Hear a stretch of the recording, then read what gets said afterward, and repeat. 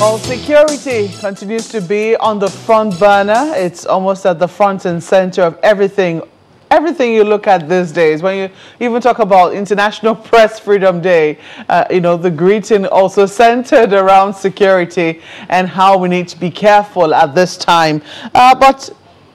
Well, I guess we have people in our studios this morning who have been more than careful, but have also said things as they truly are, and are also feeling the pinch in their different constituencies as the problem of insecurity continues to bite.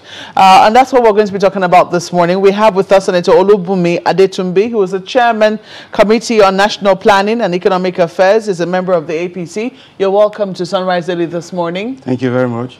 We also have Honorable Yakubu Barde, who is the former Minority Whip, a member of the PDP. Honorable, you're welcome to Sunrise Daily this morning. My pleasure. Thank you.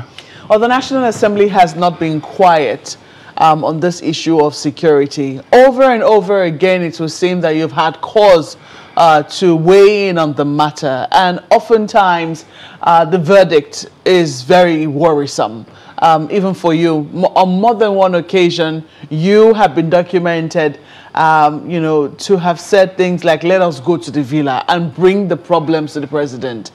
Perhaps he doesn't understand the magnitude of what it is that we're and this let me say, the video which I particularly remember was at least 2 years ago in the 8th Assembly. The Senate was worried enough to organize a conference to which they invited the executive to rub minds on the matter. Yet we're in the 9th Assembly now, and we're still talking about the same problems of insecurity. I think it was just last week or 2 weeks ago when a colleague of yours was said to have cried on the floor of the National Assembly.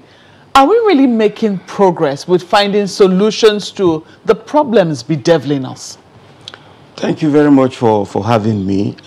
This is a very, very serious problem that the country is facing, the issue of security. And I think the problem is very self-evident. Clearly, the country has lost the monopoly of legitimate use of violence.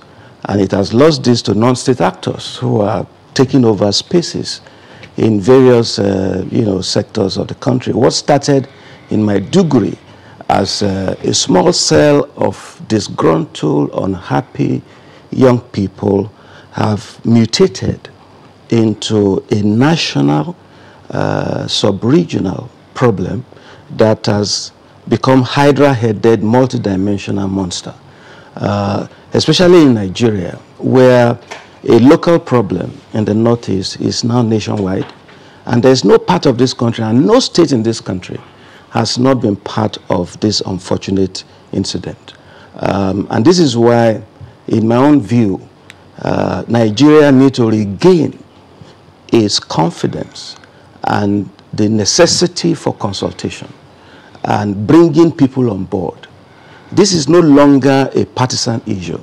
It's beyond parties. It's a national concern.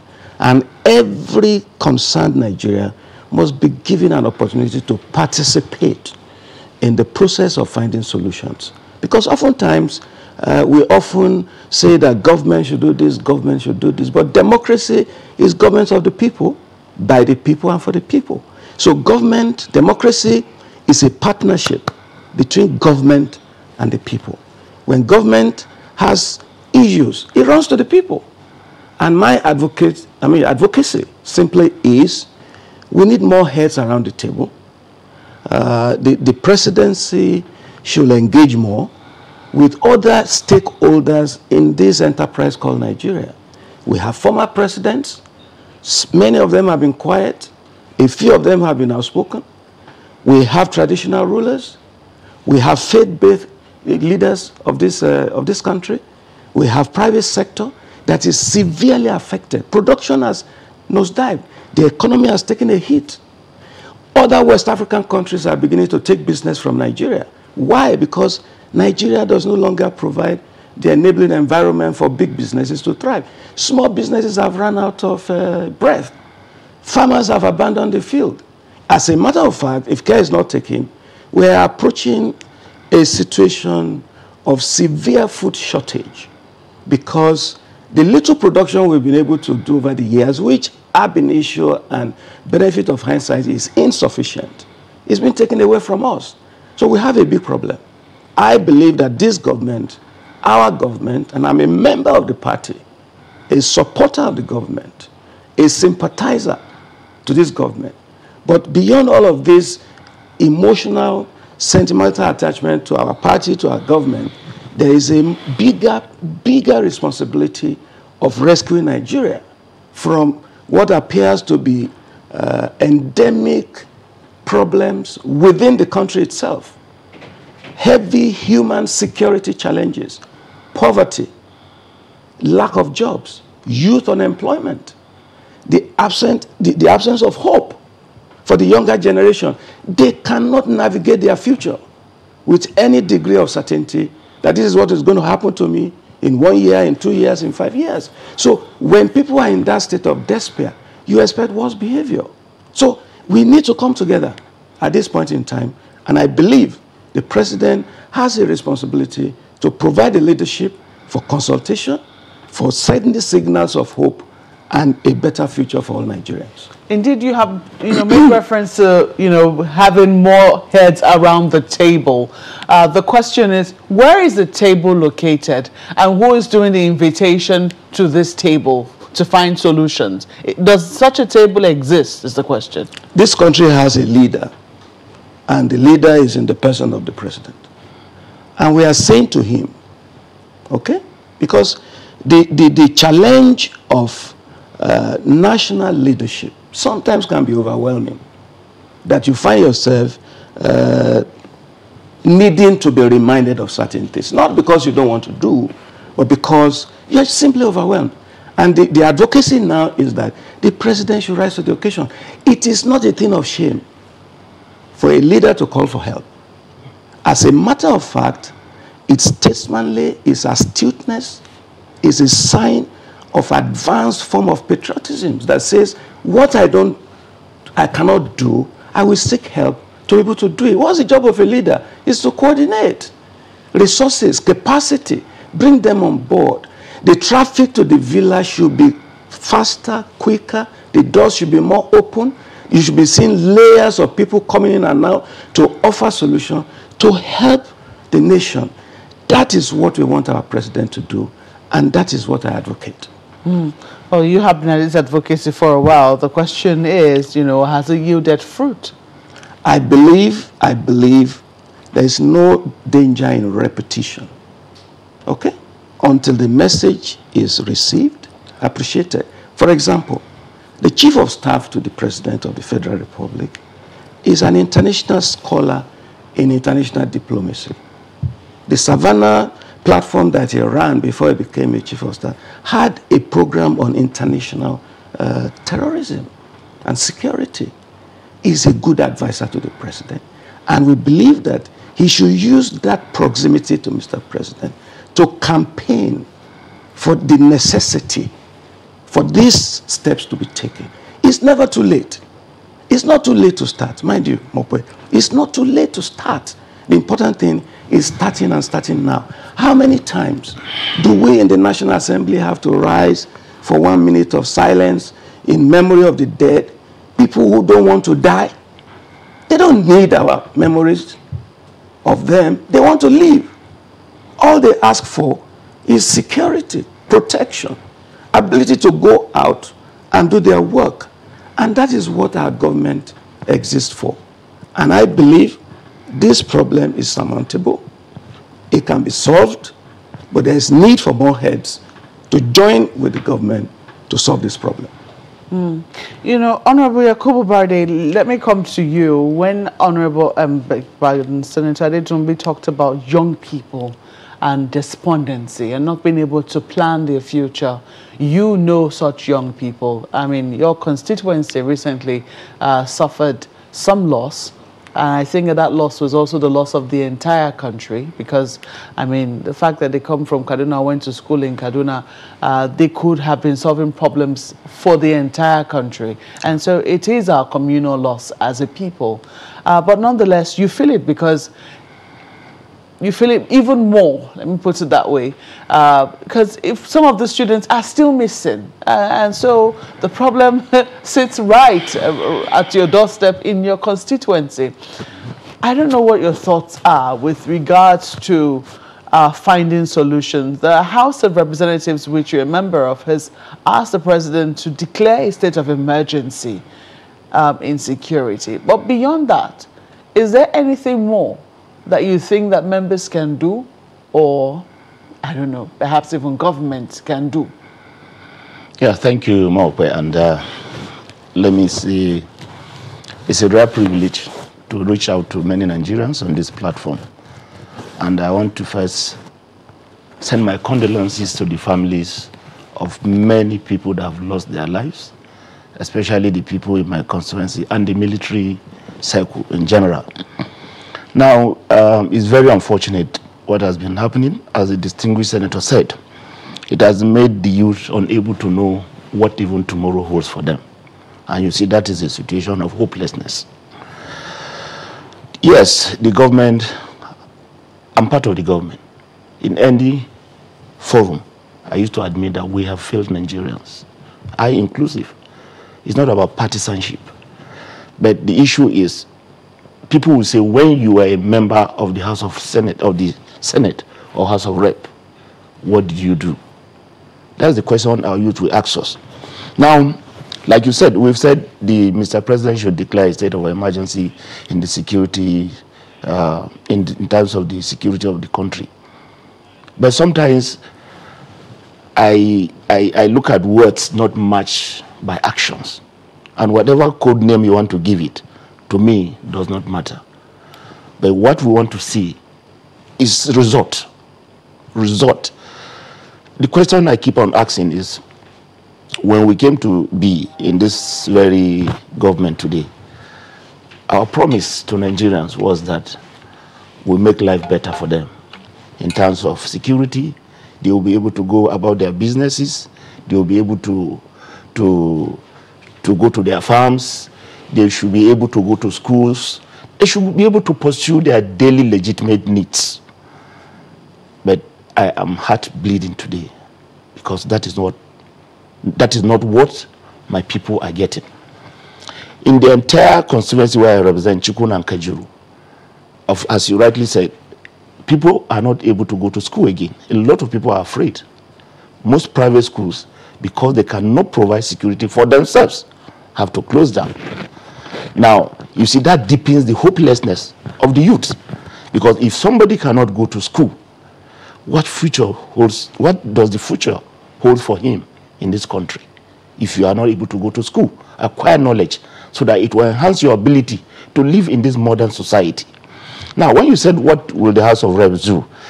I go back to the issue that, of recent, we asked a committee of the House to find out what the monies we appropriated to the military was done with. And to the shame of Nigerians, the Chief of Army Staff came and told them that they should call those people who were there, as if governance is not continuum. He is holding the office.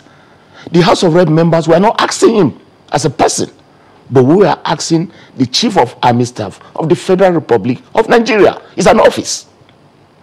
And you saw the drama that took place. Is it not a shame that this is somebody, Chief of Army Staff, who will betrust the military into his hands? And he's telling you that he has no record, that the House of Rep members should call those that were there, that he wasn't there. Was the office not existing? The office is not the person. The people go and people come. But there must be record in the office. Now, for me, that was a setback, because we were trying to find out, was this money really used? If it was used, why are results not being achieved? I think that's a step forward. You don't just go, okay, after that encounter, the same Chief of Army Staff went to the Senate committee and he was asking for money. When you were asked by members, give us a record of the procurement of military hardwares, and you told them that they should call the people that were there. For me, that's a sign of failure. And it's very disheartening that we have such a person as the Chief of Army Staff. It doesn't make sense. That as it may. That is the house as parliamentarian. We do what we call oversight function. And part of it is to make sure that these things that the money was appropriate for are used for it. Now, the next question is this. I'm not a military expert, but the next question is, even if we find out what these monies were used for, I think the time has come in this country where we take the fight to the bandits, not being reactionary. Because what is happening today is, most of the times, it's reactionary. When the government, when the military tells you that, oh, they'll be patrolling, at the end of the day, okay, I just give an example. In that road between Kaduna and Abuja, there is this female military van. 3 of them, they used to patrol that area. The question I want to ask, when that kidnap was taking place in Greenfield University, was there no communication channel to tell these people, because they live in Goningora, in Kakao axis there, and for you to drive from that Goningora to Greenfield University with a very good vehicle, it will take you less than 10 minutes. So what happens? Is there no communication between the security that were in Greenfield University with the army formation who were on the road? You see, a lot of things have been happening, and I keep on asking, are we really serious and sincere in fighting this fight? Okay, tell me today, before when I was growing up, every police van has a dedicated channel where they communicate with the DPOs. If something is happening here, the next station will be communicated. I mean, they will deploy men and make sure that the vehicles are running in good order. Tell me today, I'm telling you, I had to stop one day. I asked a military checkpoint.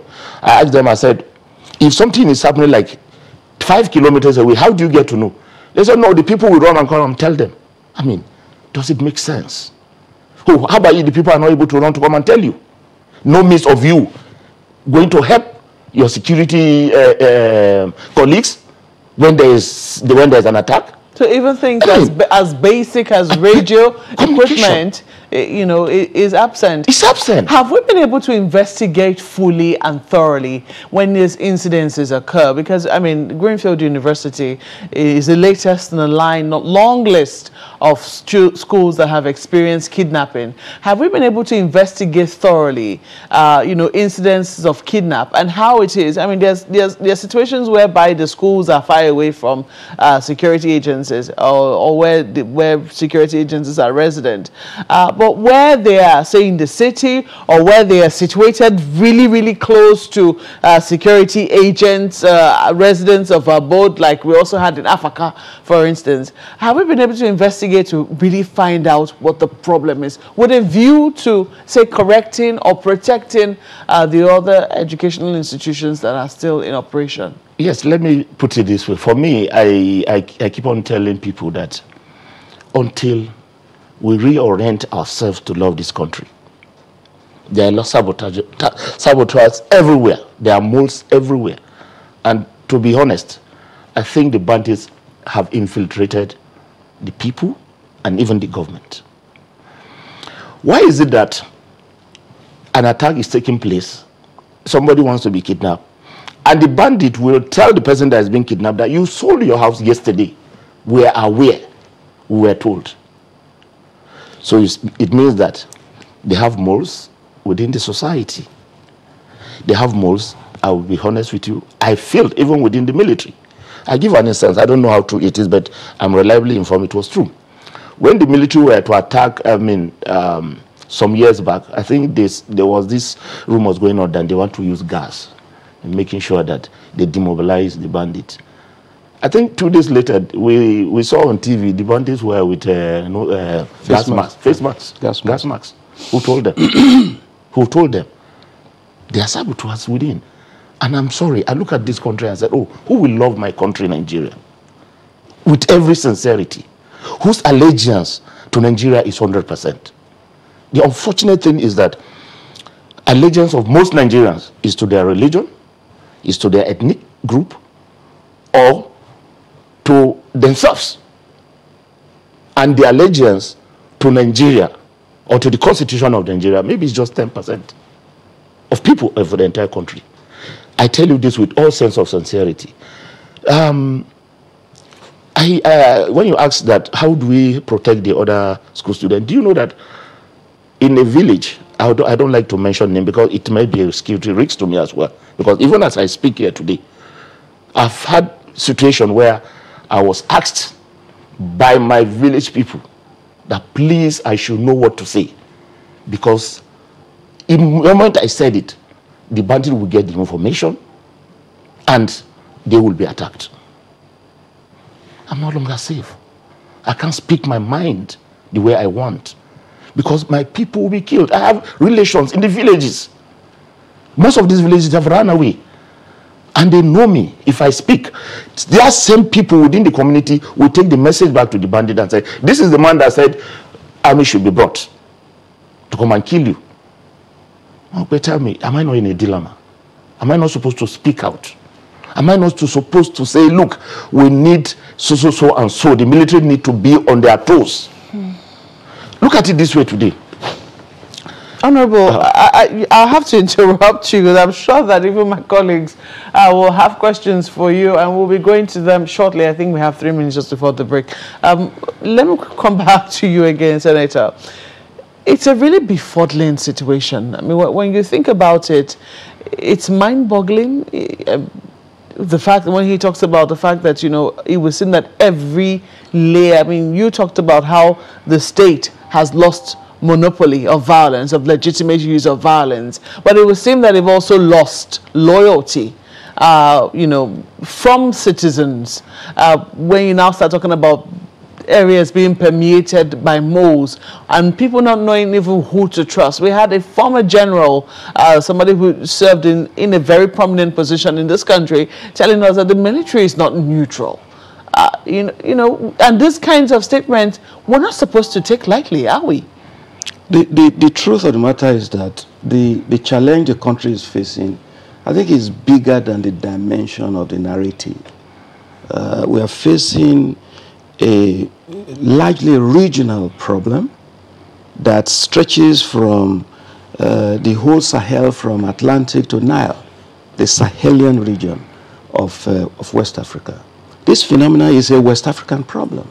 And it's flowing in from where it started, from all the way Afghanistan to Pakistan to the Middle East. It's not a turn of West Africa. It is indeed. Okay. However, if we were united as a people, if we were sincere, because right now he's made reference to accountability within the military, we're not able to get that. I think we have current governor of River State, you know, speaking on one of our programs, saying that, you know, $1 billion was appropriated from the excess crude. I don't even think that money was appropriated. It was much later it was appropriated. It was just taken from the excess crude account to provide for security, and as we speak, we're not able to get any accountability for that money. Or does the Senate now have accountability for the money? Mope, let me tell you this: what the procurement process for military hardware takes longer than the immediate need of this country. The $1 billion you talked about was to import jets, fighter jets, to deal with this insurrection. Up till now, those jets have not arrived because the process of purchase is very political with a lot of international diplomacy.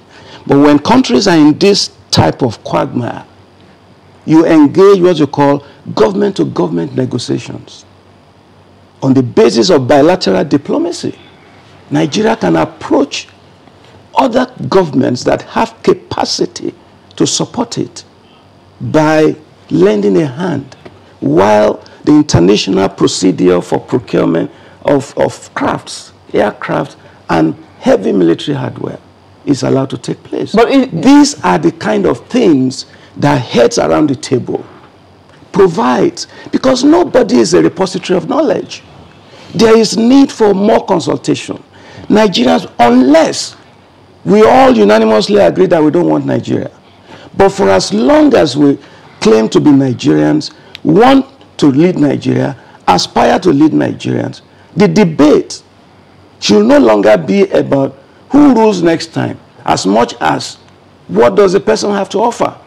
What is the solution to the problem that is besetting us at this point in time? Let me tell you something. This country is very poor. We have this erroneous belief that Nigeria is a rich country. No, not at all. What do I mean? 200 million people, 13 trillion budget, at whatever exchange rate, maybe 25 billion US dollars, compared to Brazil with the same population, 10 times public spending than Nigeria. So some people will say that's because we have refused to, we are just dwelling with what our current circumstances, and we have refused to, you know, leverage on our potential, because that is the point I'm making. See, the Nigerian project needs a rework. Okay. And the rework of Nigerian project has to be the collective responsibility of everybody, regardless of political party. Let's take a break at this point. We'll come back shortly to continue this conversation. Please stay with us. Well, religious bodies and institutions are not immune any longer from this talk of security. Everyone is putting heads together to find a solution to the problem. We still have with us in the studio Senator Olubunmi Adetunbi and also Honorable Yakubu Barde. We'll now throw this to Lagos for questions from my colleagues. Gentlemen. Well, yes, indeed, Senator. As a matter of fact, we'd like you to just listen to this particular tape. That was when General Danjuma spoke about it in 2018, which is what Markwa did make reference to. But here is part of what he said at the time. Every one of us must rise up. The armed forces are not neutral. They collude. They collude. They collude with the armed bandits that kill people, kill Nigerians. They facilitate their movements. They cover them. If you are depending on the armed forces to stop the killings, you will all die one by one. How do you begin to address that kind of comment coming from that sort of personality in this country, Senator? Well, you see, the human condition likes comfort and assurances. And when those things are missing, extreme passion begin to play out.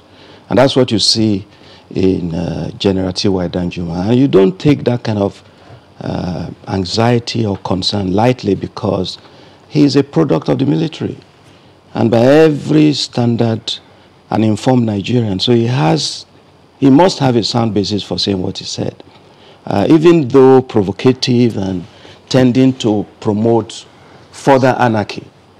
We still have to rely on rebuilding the capacity of state to respond to the needs of the people when it comes to security of life and property. There is no alternative. Not everybody can defend themselves. Not everybody can own a gun. Not everybody can afford to buy a gun. What happens to those people? We need to rebuild our nation. We need to rebuild our military. The question of complicity between state actors and non-state actors in the issue of violence is real. We can't deny that. We once had a situation when some foreign governments that tended to support us at the early stages of this problem had to, exit, because a lot of their plans were leaked from inside sources. So, for example, where do the bandits get their arms and ammunition from? We need to study the supply chain of these people and find out. This is why we're a government, okay? Government is expected to have a higher capacity. There are institutional decay, there are problems of capacity of human resources, even within government. We all know that. But nonetheless, the government, stakeholders, and members of the public, the media, must rise to the challenge and help us to navigate the way forward. This is my immediate reaction. We cannot give up on government. We cannot give up on government, but we have to rise up to support government to do what is needful at a time like this. You know, that there's been several commentary about how did we get here.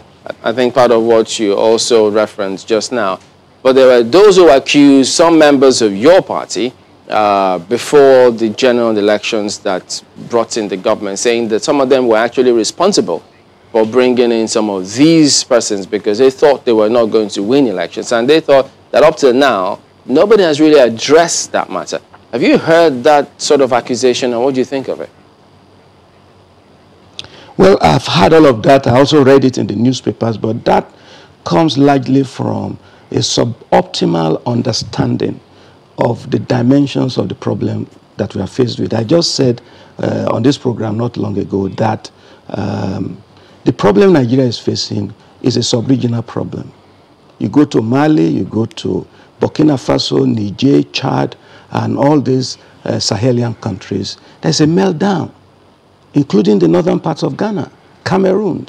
All this is happening outside the immediate borders of Nigeria.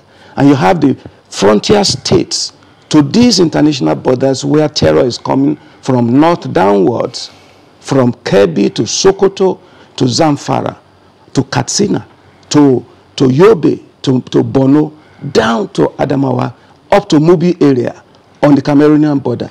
These are vulnerable border entries to Nigeria where there is infusion of terror and tension by jihadists into this country. And this is being met at home with severe human security problems of poverty, lack of jobs, lack of rain in the Sahel, from the west to the east part of the country, along that belt of the country, average temperature 35 degrees, no capacity to grow because there is no rainfall, no food to sell because there is no production taking place. It has provided a fertile ground for the recruitment of young people who will take pittance in exchange for a gun to go and carry out an operation. This is the issue. The partisan argument is lame, is weak, and is jaded. And that's not what we should be discussing at this point in time. That is not the issue. The issue is all hands must be on deck. What do we gain by partisan scoring of points when we lose Nigeria? The people who wants to use security as a means of electioneering and edging out those in power for them to come back there, what do they govern when there's no Nigeria? When there's war in Zamfara, there's problem in Katsina. In Ogun State, there are displacement. In Oyo, Ekiti, there is killings going on. In the East, everything is happening. In that kind of context, how do you govern, regardless of what party you belong to? I think we should suspend this issue of focus on 2023 and focus on how to salvage this country so that people who have the intellect, the capacity, the vision, and the knowledge with solutions to solve Nigeria and take it out of this problem, that is what we should interrogate. Those are the questions we should be asking, not scoring points. Okay. Well, let me ask Honorable Brade. I understand, of course, it's something that Senator Adetunbi talked about earlier about the arms purchase, and so many people are asking questions about that, including the hallowed chambers of the House of Representatives. Everyone would recall the House Ad Hoc Committee on Arms and Ammunition Control inviting the Chief of Army Staff recently to ask questions about that. And of course, we've heard from Senator Adetunbi the kind of things that perhaps should have been done. But then it's over 2 years now, almost 3 years since the conversation started about $1 billion released one way or another for arms and ammunition. For the House of Representatives to come up with an ad hoc committee to ask those questions, it will suggest that the standing committees on security, Navy, Air Force, and Army are not doing due diligence in the oversight that they're supposed to be performing. What should be done now, either with the committees or with the military, all arms of the military, in finding out exactly where we are concerning those arms purchases? Thank you very much. I don't want to say it is an indictment on the various military committees we have in the House. But again, you see, there is no monopoly of wisdom. If the Speaker in his wisdom feel we should have different input from different people, apart from the committees that were assigned the oversight function of the military. I think it's nothing bad about it. That as it may, you agree with me that honestly, I believe there's a lot going on, and it's very sad. And it's in the public purview that I think these monies were not used judiciously. Today, if you go and visit the men that are in the forefront of the war, they'll tell you that they are still using the AK-47, which is now old.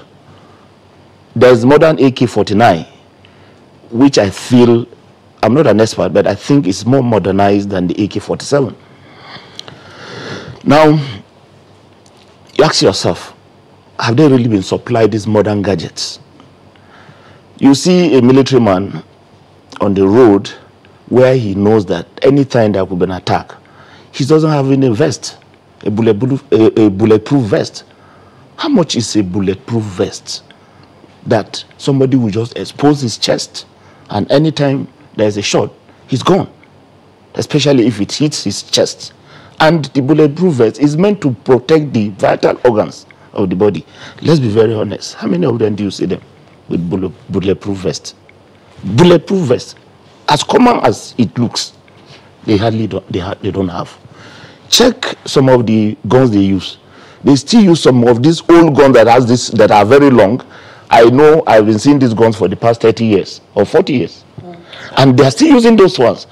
So the question you want to ask, does it mean our military does not know that there are modern gadgets and equipment now? Or is it deliberate? This is where I have questions to ask. Because if the House of Representatives set up that ad hoc committee, I think these are the questions we should ask. Of course, we shouldn't expose to the public the modern weapons we have, because again, that's a security breach. But at least members of the House of Reps can be trusted, and they will be told, you know, something will come out and say, oh, these are the latest modern gadgets we have. But we need to know that these modern gadgets were bought. But just look at it, as common as the bulletproof vests. Some of our military don't have it. Some of them even go without the helmet. You know. Now, I don't know, how was the issue resolved eventually? Because that day the pressmen were asked to excuse the committee. Were they able to make progress eventually? He promised, the Chief of Army Staff promised that he will bring the report. I am not aware whether he has brought it now. But that's what he said, after being very arrogant about it, that he is not the one that was there. Senator Adetunbi? Yes, just permit me to, issue some clarifications. I think largely, again, I'm going to say that government communications can go a long way to change narrative and take us from speculation to facts, so that at least the public know what is going on. Military hardware, he said, as simple as a bulletproof vest. They are not items you just purchase off the shelf. No, let me finish. These are sensitive technologies that the access to them is controlled by the people who produce them and the countries where they come from. So there's a lot of bilateral diplomacy that is required that gives you access to this kind of markets. Do you think that it is possible for state actors too? I mean, because there are huge questions around how it is that the bandits, the bad people, are getting weapons. And we have to go through very laborious channels to get weapons to fight them in turn. Do you think that we should begin to explore some of the channels they explore as well? I don't think that will be decent for a government to do, but the truth of the matter is that the local bandits, terrorists, Boko Haram, whatever they are called, they are Nigerian cells of a global network that have its own supply chain of technology, of hardware, of bullets, and resources that comes to them. How do they fund it?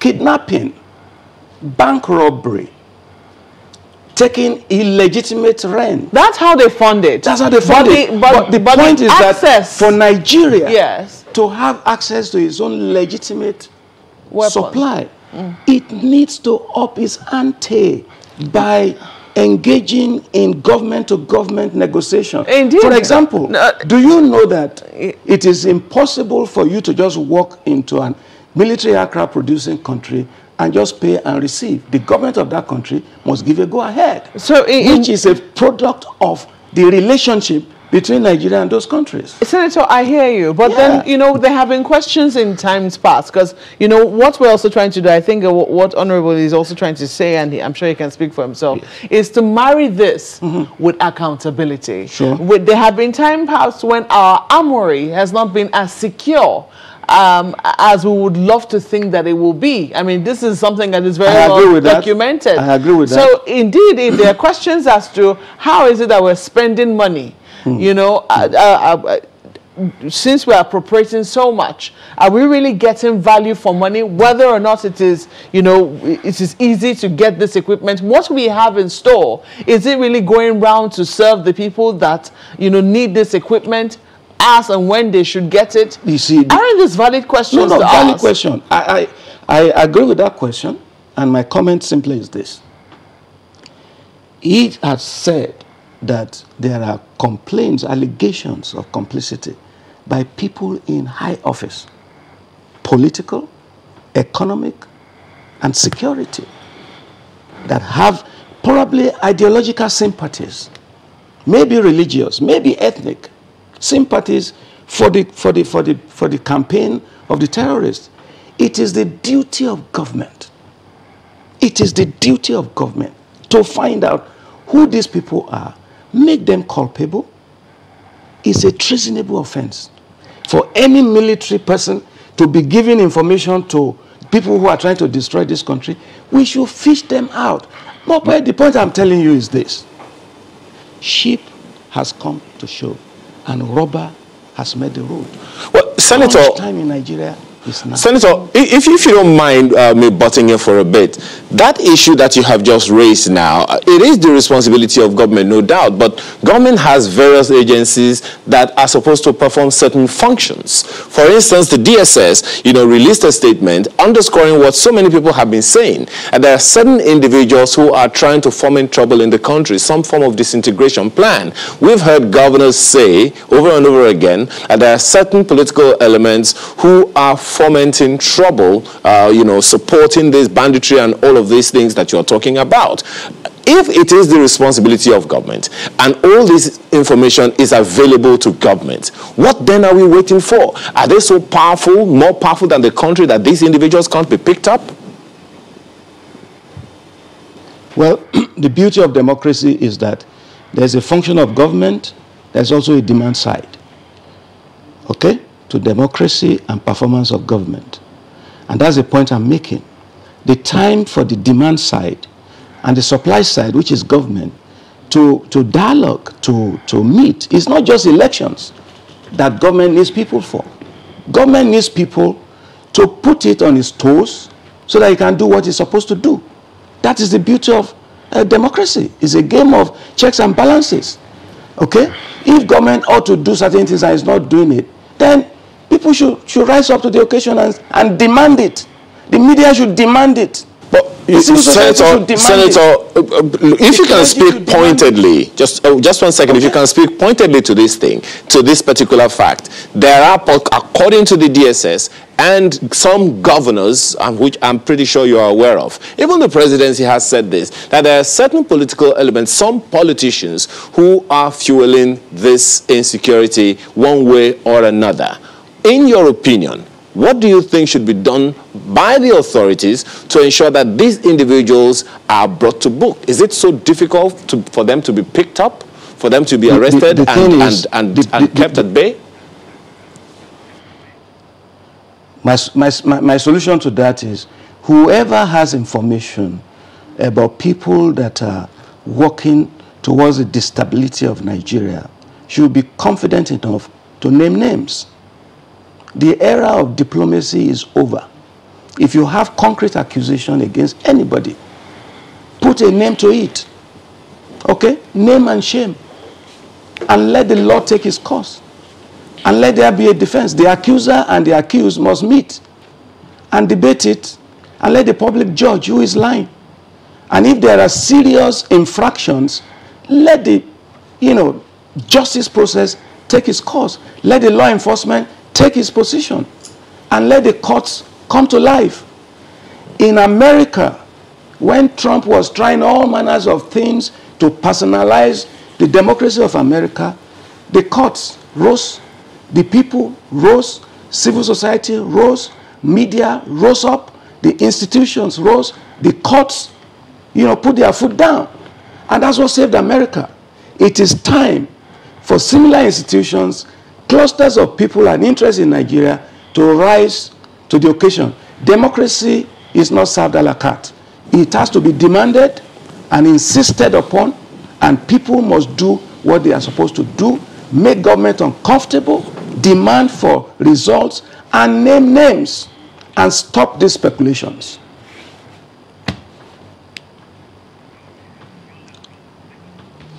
Well, I know that this conversation is one that is going to continue. It's very difficult to get you, into the studio, Senator Nitumbi, but, just before we go, let me quickly take the closing words of Honorable Badi. Yeah, thank you. I think for me, patriotism is what is needed. There is moral decay, moral corruption, there is nationality corruption, there is religious corruption, and there is financial corruption. I will tell you, in my sojourn as a politician, I've come to realize that most people, including the civil service, including the military, everybody is after what he will get for himself and his family. This is my take. I am saying it authoritatively because I've had in different fora when politicians will go out, what they ask is what they will get. They will ask what is for us, not what is for the country. And as long as everybody wants to continue to milk the country, then one day the cow will die and we will all suffer for it. And this is what is happening today. Why is it that unemployment rates very high? Most of us politicians, we give it to our cronies. So anybody who has nobody will not get a job. It's not supposed to be like that. It's abnormal. Why is it that every lucrative position, go to the lucrative NNPC today, their employment is not open. They will tell you it's open. But I assure you, not every ordinary Nigerian can get employment in NNPC. Why is it so? So for me, there is need for reorientation, and we must find true Nigerians, patriots that will love this country, not love for themselves or their religion or their region or their ethnic tribe. Because why do we advocate all this rotational presidency? It's because the people that are there are not fair. As far as I'm concerned, if the man from the east, who is called Okechukwu, is the president of Nigeria and he's doing well, I don't care. Let him remain there as long as he wants. You've been Babangida because you are from the north. Or perhaps as long as the constitution as long as the constitution allows him. If you are Babangida and I'm being killed every day, and you come and tell me, oh, he's my brother from the north, or we are the same religion, I don't care. That is rubbish. But unfortunately, the elite has worked on the brain of the poor. I keep on asking the poor today, I said, if there's a religious crisis, the GRAs are not affected. Why is it that it's the slums that are affected? Yes, because the poor man has been deceived that religion is what he should pay allegiance to. But the big men will sit in their GRA, you don't see any fighting going on. They are doing the same businesses. Dangote today has Christians and Muslims and everybody within the company. Honorable, this conversation is definitely one that will keep going on. I mean, until we find a solution, Senator Nitumbi has said we should find, what did he say now? I'm trying to find the right words that he used now. But you have said that we need to find patriots. we need to demand accountability, that democracy will not be served a la carte.